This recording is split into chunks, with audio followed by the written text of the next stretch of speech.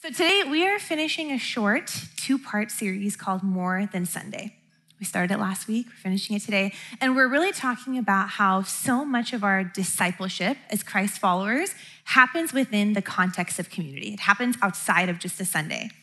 And this morning I want to focus on friendships, the friendships that we form in our communities, and what Christ-centered, God-like friendships that he wants for us, what those look like.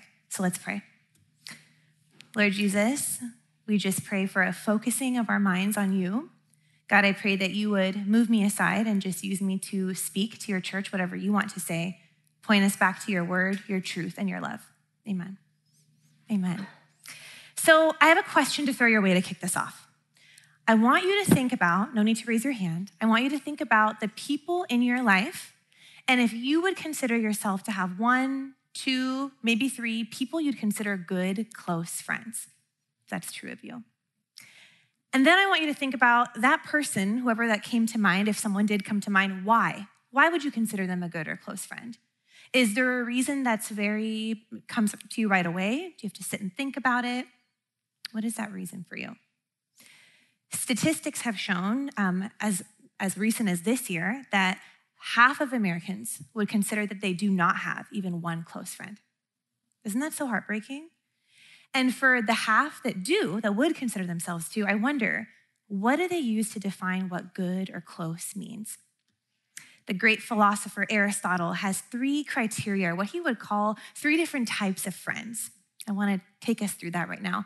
The first is what he would call a friendship of utility.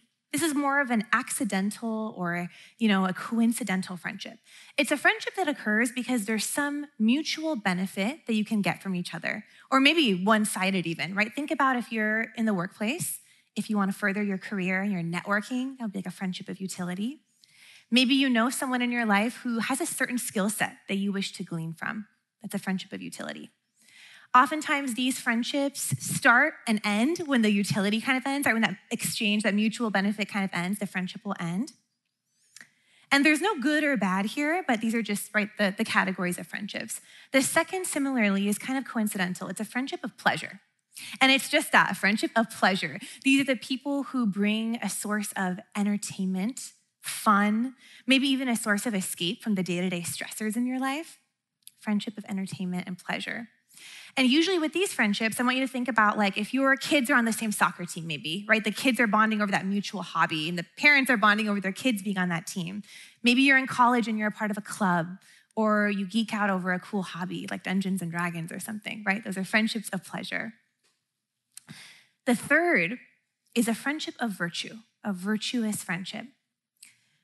This is what Aristotle says that we should try to cultivate. What a friendship of virtue is it's a shared appreciation over mutual virtue or character in one another. And the cool thing is that there is some overlap between these, right? So a friendship of utility can lead to a friendship of virtue and vice versa. But really the one that we should try to be intentional about is this friendship of virtue. Now, I think Aristotle has amazing wisdom here, but as believers, our ultimate source of wisdom is Jesus Christ. Am I right? Amen?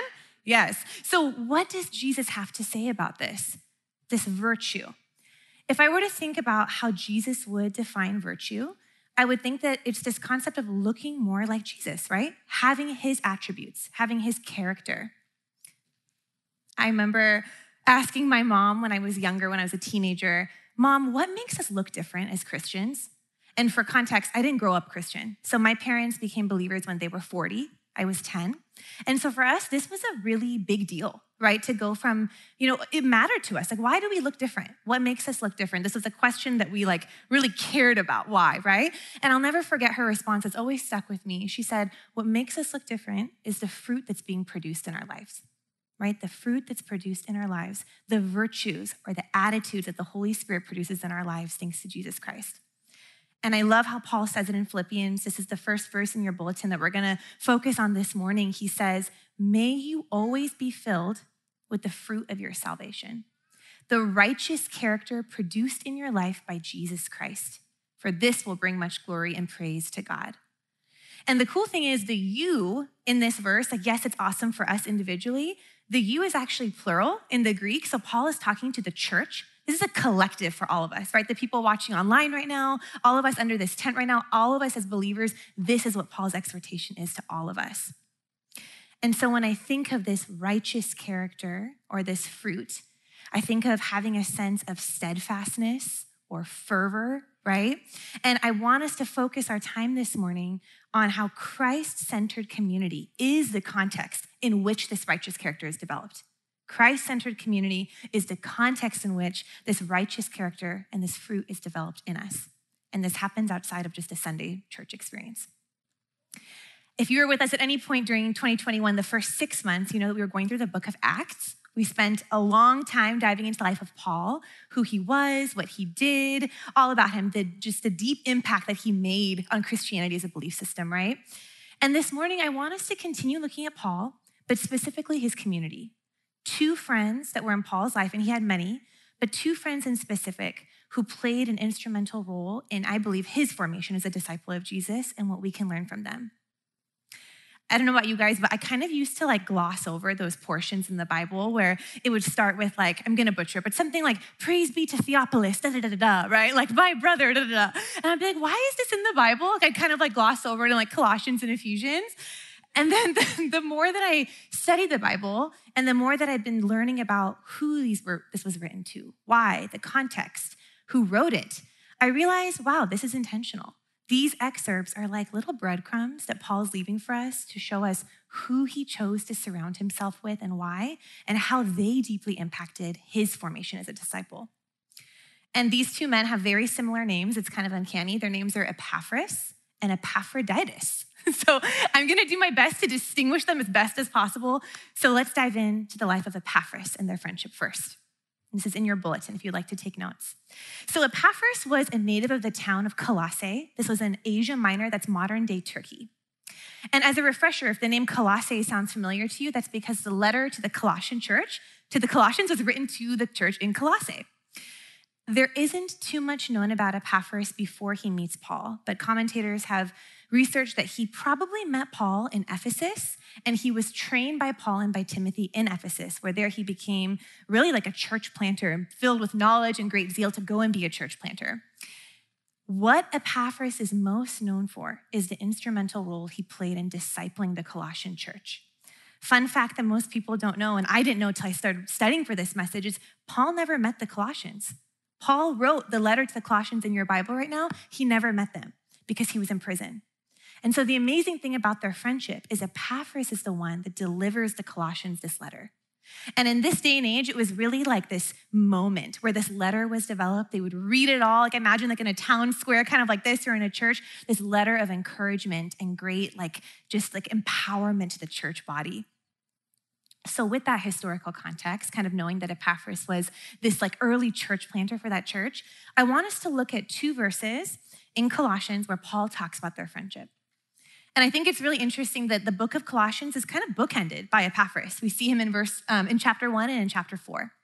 So let's look at chapter 1, verse 7.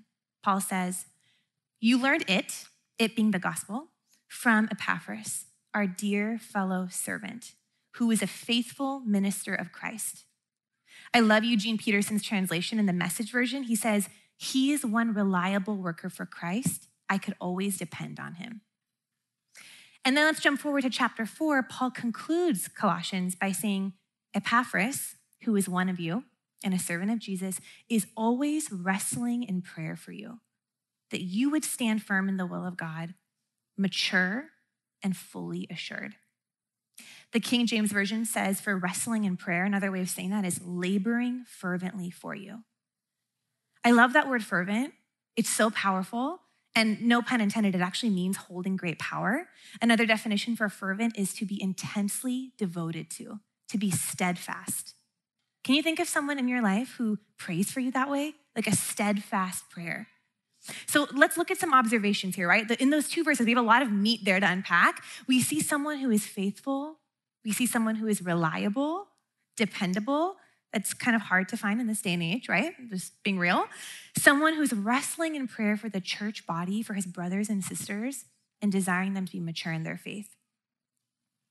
There's clearly so much fruit there that we see produced in someone's life, right? And I think about it for us as a church. Have you ever been around someone that just maybe exudes peace, right? Or they just like have this joy about them. And the more time you spend with them, that kind of you're just like, I want this. Like it rubs off on you. Many of you are like that for me sitting here right now. And there's this contagiousness about it. It begins to permeate around you the more time you spend with that person. And so my question for you is, do you have an Epaphras in your life? Do you have someone wrestling in prayer for you, encouraging you? And I ask this question because we all need this, church. We desperately need for life to be spoken into us, right? We live in such a world that just is drowning us in its noise. It's drowning us in the chaos of what we should focus on. I think just spend 30 minutes scrolling on Instagram, you immediately are depleted. Am I the only one, right? We need this just being spoken into to keep on keeping on. And so for Epaphras, this standing firm in faith that he's talking about, this requires for us to let people speak into our lives. It requires us to have the humility to let people that we trust speak into our lives. And we need that reminding, right? Because oftentimes we can forget. I remember being at a coffee date with a close friend about a month ago, and this is someone who I consider an amazing little sister in faith, and just in my time of knowing her at Awakening, I deeply, deeply love her. And like many of us during this season, she was in a season of serious doubt and discouragement in her faith. And so during this coffee, we were just talking, and I just was like, kind of this like, big sister, like, I see so much in you, like, keep fighting, like, come on, keep fighting. And there was such a special moment of, as we were chatting, there was a pause. And I, in my own, like, not wanting there to be an awkward silence, it wasn't even awkward, but I wanted to fill it, but something in me was like, no, and I seem just pause. And there was a moment of silence, and about a minute later, she looked up at me with tears streaming down her face. And she said, you see so much in me, but what do you see in me? And I thought that childlike humility and rawness just to ask, what do you see in me, was so powerful in that moment. And isn't that true for so many of us, right? Maybe we don't say it, but we're thinking it. Like, but what do you even see in me? Because we can't see it ourselves. And in that moment, there was such a powerful moment of just me being able to just pour encouragement into her. Like, this is everything I see in you, right? Because oftentimes we can see glimpses of God at work in someone's life when they can't, right? We can see glimpses of God's character in someone when maybe they're blind to it. And we're called, church, to be that for one another. We are called to be voices that speak truth into one another. And I'll never forget when we were leaving, there was another moment of pause. And I asked her, like, what are you thinking? What are you processing? And I'll never forget this. She said, I just don't want this to end. I just don't want this moment to end. And I'm so glad you asked me to get coffee. And I'll never forget that, right? And there's this power in us being voices of encouragement to each other, right? This heart of Epaphras to have each other be mature and firm in our faith. This happens when we allow each other to speak life to one another. And we need that as well. I think about, for myself, the past few days, the amount of texts and calls I've gotten saying they're praying for me for this message, that's been fuel for me, right? I think about our small groups. Our small groups right now are going through this affirmation exercise. Shout out to the Monroe family for creating this for our church. This is available for anyone in a small group, by the way. But our small group did this on Tuesday, and it was just a sweet time of being poured into and being affirmed in your identity in Jesus. And you might think, us on staff, maybe we don't need it. We need this so bad. Like, we need to know what you see in us, right? Like, we all need this for each other. And I shared this last week with our startup attendees. This is why we have small groups at Awakening Church. We don't have small groups just to give you a night to go bowling, or I was going to say like wine night. We don't, whatever. Some groups do, I don't know. But they don't exist just for social things, right? But they exist because we hold this conviction for Chris and I who co-lead this ministry. We believe life change happens in communities centered around Jesus. Amen? We believe that life change happens in small communities centered around Jesus. And so we hope that you would be in a midweek group, in a community. Maybe you attend Awakening or not, wherever you go to church. I don't say this, you guys hear me every week talking about like, fill out the connection card. I don't just say that in an automated way. I say that because I deeply, deeply believe in the power of being in a small community focused on Jesus. And so you'll notice in your bulletin, I've left you with reflection questions at the end of every section. And I'm leaving you with these because I really believe that you might remember this message, you might not, but questions like this help us as we're processing throughout the week, right? And I hope that you take these questions and sit with them, right? Let them ruminate. You'll notice that these questions are also twofold because as the adage says, to have a good friend, we're called to be a good friend. So this message today, I wanted to focus on who we're becoming, but also who we're allowing to speak into our lives. So here are some questions for you. Who are you fervently praying for? Who in your life are you praying for regularly? And who is praying for you? Who are you allowing into your life to speak life over you? Who do you trust in your life to allow to speak life over you? And church, this needs to be said that letting people speak life over you, this requires a wisdom, a discernment, and a discretion with who we let in. And I could do a whole other sermon on this, but I really wanted to just leave you with 3 practical tips. If you're kind of wrestling with like, how do I know who to let in or who to trust? Here are just a few tips for you. Look for someone who's present with you. Who is present with you? Who's attentive to you? Who is an observer in your life that might see a pattern in your life that you don't see, right? And that you won't get super defensive if they speak into that. Who's patient with you? Who is not looking just to jump in with their own advice, but really who is pointing you back to God's truth? Who is pointing you back to God's truth? Chris mentioned this in his sermon last week. Who's opening up God's word with you? Right? For many of us, that doesn't happen. Oftentimes we hang out with friends. Sure, we talk about life and stuff, but who's opening up God's word with you? Who do you trust to lead you back to God's truth? All right, so that is Epaphras. Now we're going to move on to Paul's second friend. Does anyone remember his name? Very close. Epaphroditus. There we go. Okay, we're awake. Cool. Okay, Epaphroditus. So we meet Epaphroditus in the book of Philippians. This is just flip one book back from Colossians. We meet him in Philippians. That's modern day Greece. And when we meet Epaphroditus, Paul at this time is under house arrest. He is awaiting trial before Caesar in Rome. And Paul, being as amazing as Paul is, while he's under house arrest, he's also still so focused on the spiritual well-being of the church in Philippi. Paul's just so cool, right? He's so great. And so because he could not go to Philippi himself to deliver the Philippians' message, he sends Epaphroditus. So here we have another beautiful missionary and messenger that takes the book of Philippians to the church.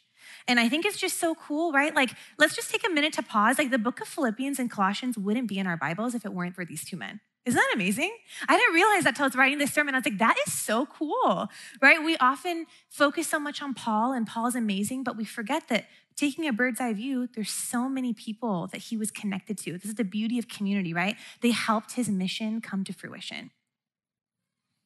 In addition to this, in addition to Epaphroditus delivering this message, before that happens, let's throw back a little bit of time. Because he's under house arrest, the Philippian church wanted to support Paul financially by sending him financial support, money. And so Epaphroditus is the one that takes this money to Paul, and he's under house arrest. Now, there was no Venmo at this time, right? There's no Venmo. For maybe some boomers in the room, there was no wire transfer option. There was none of that. Love you guys. This was a journey. This was a journey. Commentators have said that this was about a 729-mile journey on foot. This would have most likely taken 57 days. And don't forget that people in this day and age were not in a rush. They honored their Sabbath day. So even on this 57-day journey, there was a day of rest where they would stop and pause. So Epaphroditus brings this money to Paul. And then at that point, Paul is like, you're such an asset to this church. I want you to be the one to take this letter, the Philippians, back to them and be with them and pastor them. So let's look at the text, knowing that context, okay? This is a longer verse, so track with me. I've bolded a few things that I want us to focus on. This is Philippians 2:25-30. Paul saying, I think it's necessary to send you back Epaphroditus, my brother, co-laborer, or co-worker, some translations say, and fellow soldier, who is also your messenger whom you sent to take care of my needs. For he longs for all of you and is distressed because you heard he was ill. Indeed, he was ill and almost died.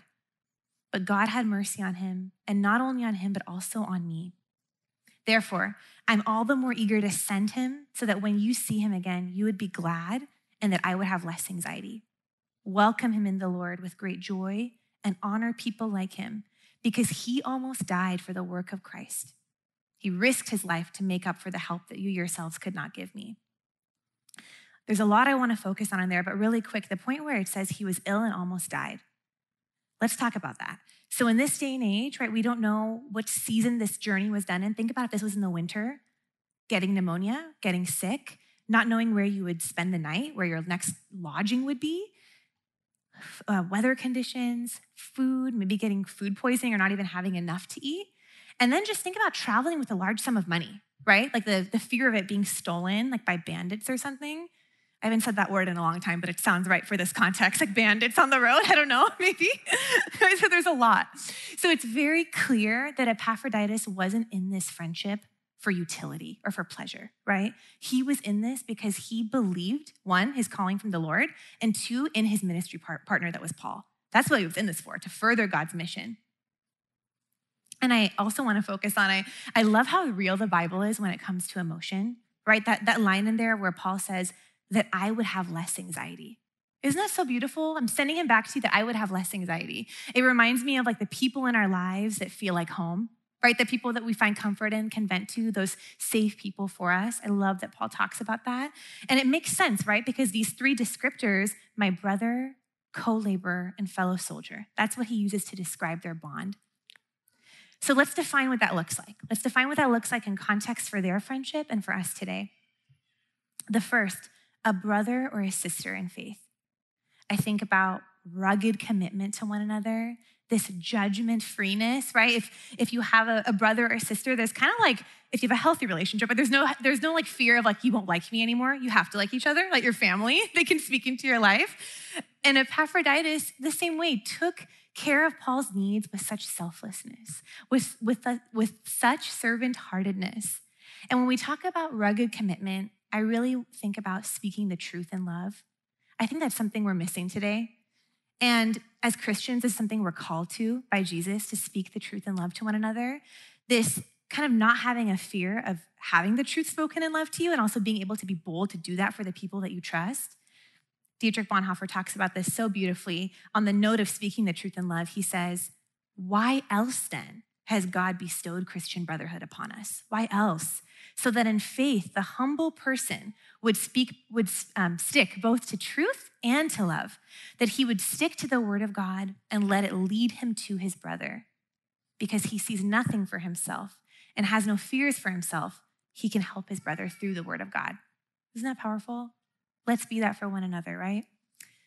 That's a brother or a sister in faith. A co-laborer. I think of someone working towards the same goal, being on mission with us. It could be a literal co-worker, right? But for others, it could be, who are you on mission with? I think about many of you sitting here today who serve on different ministry teams. I think about our kids ministry, our leaders, right? You guys are on mission together to awaken children of the next generation to God's truth. Right? There's power in that. I think of our connection team. You guys exist to welcome people to the body of Christ, to make them feel known and loved within the church. So whatever your mission or purpose in life is, who is on mission with you? Who's running the race alongside you? Who are those partners in faith that you have? And finally, a fellow soldier. You know, this language, we know that Paul was not in the Roman army. This is metaphorical language. And this is so powerful because we are in a spiritual battle, right? As Christians, I'm going to talk about more in a second, but we're in a spiritual battle and we need these soldiers kind of standing in the fight with us, right? Having our back. I think that there's a character shaping that comes with that, right? And Paul and Epaphroditus were so like this for one another in their friendship, which is so special. And sometimes, church, there's people in our lives, and maybe as you're reading this, maybe there's someone in your life that fits the bill on all three of these. Maybe there's other people there's one person in your life that is that brother, another who's the co-laborer, right? And I think it's so beautiful to look at this in the context of God's word. I thought it would also be helpful maybe to give you a practical example in my own life. And as I was just writing this message, it was just so obvious who this is for me. And I feel so blessed to have someone in my life who is actually all three of these for me. And that's my friendship with Chris Nye, who's on staff here, who's such a dear friend of mine. And just to kind of give some context to that, when I think of as a brother, I think of someone who, when Chris joined our staff 3 years ago, there was an immediate interest to know me outside of just someone I work with. There was an immediate interest to know my family and vice versa. His wife, Allie, has become like a sister to me. They're one of my closest friends in my life right now. And in turn, the investment they made to get to know our family. right? The investment they made to get to know my brother, which is so special to me because many people at Awakening don't know my brother. They don't know that we're a family of 4, not a family of 3. So that is so dear to me. Our parents are now friends. Our parents have taken an interest to pour into one another, his mom with me, my parents with them, right? So when a friendship kind of like when you know one another's family, right, it goes beyond just friendship, right? There's a depth to it of like, you really know us. As a co-laborer, right, we work together, so we're literal co-workers. But with that, there's such a cool God pairing in our gift set. There's a really cool complementing that goes on with the way we're able to tag team on so much ministry together. And it just makes it so fun. It makes it so I love going to work every day, right? I love our entire team just so much. I love being on mission with a team like ours. And finally, as a fellow soldier, right, there's this reality that ministry is lonely. It can get lonely. And to have a ministry partner to go through the good, the bad, the ugly with, all of it, is just so valuable. To have a fellow soldier that for, both of us, I could say that Chris and I know that our purpose in life is to shepherd and disciple. So whether that's at Awakening now or 10 years from now, wherever we all end up, there's that kind of shared unbreakable bond of we're existing in ministry together, right? And I would just say to summarize it, I know that as a friend, he wants not only the best for me, but he wants God's best for me, right? So who is that for you? As I'm talking, can you think of people in your life? Who are those people that are sharpening you? Who are those people that are speaking life to you? And I really want to focus right now on this concept of fellow soldiers, guys. I would argue that right now in this day and age, as a community, this is the most important thing that we're called to be for one another because we're in a battle. We are in a battle. That might sound like superhero-y or weird or whatnot, but that's the truth, right? We live in a world, unfortunately, that's ruled by darkness. We have a very real enemy, Satan, who wants to sow seeds of deception and lies into our lives. So when we're fellow soldiers for one another, we come alongside and we battle for one another, right? This is spiritual warfare. One of the biggest ways the enemy wants to lie to us is by isolating us, by sowing seeds of deception into your life, into your mind, thinking things like, you can just come and go on a Sunday, right? You can just, come and go and don't talk to anyone. You're fine on your own. Or this is just a really busy season for our family. We can't invest in people right now. Or even, I can't tell my small group I'm struggling with this sin, right? This is too bad of a thing. I can't tell anyone. And friends, the more that sin sits in, because we're all sinful, right? In the first 10 minutes, the more it sits in isolation, the more that darkness grows, the more that we become more deceived in our minds. But the power in community is when we confess to one another in community, that brings the darkness to light. Amen? That light is able to just be flooded when we confess to one another with God's grace. We're able to pray for one another. As a church, we're able to bear one another's burdens for each other. And that's when miracles happen. That's when God work starts to happen, right? And so that's really what I want us to just take that to heart as you leave here today too, is the reality that we're in a battle and who are those fellow soldiers in our lives. Dr. Gary Brashears talks about how the number one tactic of the enemy is to lie to us by being this voice of the accuser, right? Accusing, you're not worthy, right? No, you're not like, the list goes on. I could list so many things, right? But you're not wanted, you're not chosen, all these lies. And the one way he says to combat that is we speak voices of hope, right? We speak voices of hope and truth over the voice of the accuser. And we pray in faith and we know we're more than conquerors in him who loved us first, right? So as you reflect in this section, we talked about so much, but just a few things to focus on. Who is pointing you back to God's truth? Who is a brother? Who is your co-laborer? Who are those fellow soldiers that you're speaking hope over and that you're allowing to speak hope into your life, right? Because again, it's twofold. It's who are we doing this for and who are we letting in? Many of you who know me know that I am Iranian American, and my Persian culture is very, very just important to me and a part of who I am. And there's something really cool about the Farsi language is there are some phrases that exist in Farsi that don't exist in English. There's no English equivalent. And one of my favorite things is teaching my American friends these concepts because they're so deep and almost poetic. And I wanted to teach you one this morning. It's this concept that's jat khali. You want to say it with me? Jat khali, the KH is hard, it's a kha sound, jat khali.